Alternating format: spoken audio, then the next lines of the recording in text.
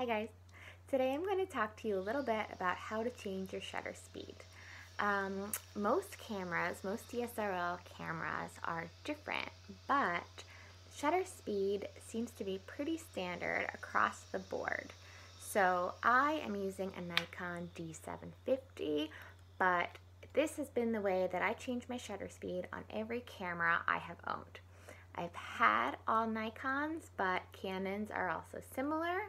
So hopefully this will help you with whatever camera you have. So the first thing you want to do is make sure that your camera is set to manual mode, which is this dial at the top. You want to make sure that little lever is pointing to the M, which stands for manual mode. Once you have it set on manual mode, all you need to do to change your shutter speed is to scroll the dial on the back. So if you have your finger on the shutter, your thumb will naturally fall to this scroll button right here. And if you scroll it, well, on my camera settings anyway, if I scroll it to the right, the shutter speed gets faster, so it lets less light in.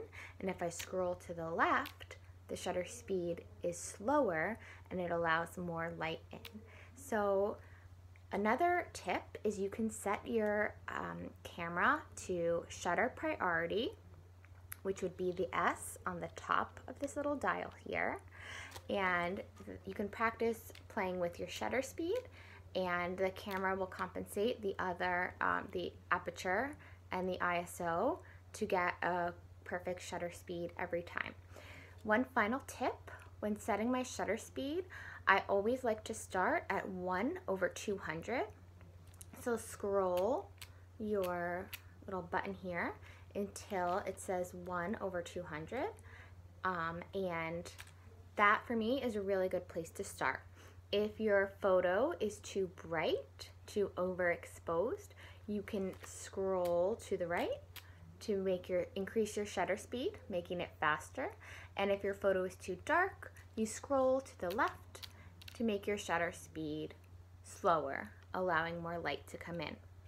One final tip is that you do not want to go below, if you set your shutter speed too low, your photo could be blurry because it could be lens blur unless you're using a tripod.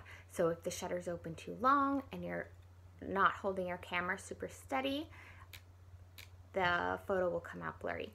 So I don't like to go below 1/1.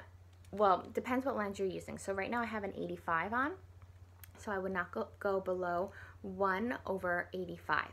Even for me, that's too low. I really try not to go below 1/200. So if you set your shutter speed to 1/200 and your photo is too dark, you can try increasing your ISO or increasing your aperture. So hopefully that's a great place for you to start practicing. Let me know if you have any questions, and I hope this video is helpful for you. Bye.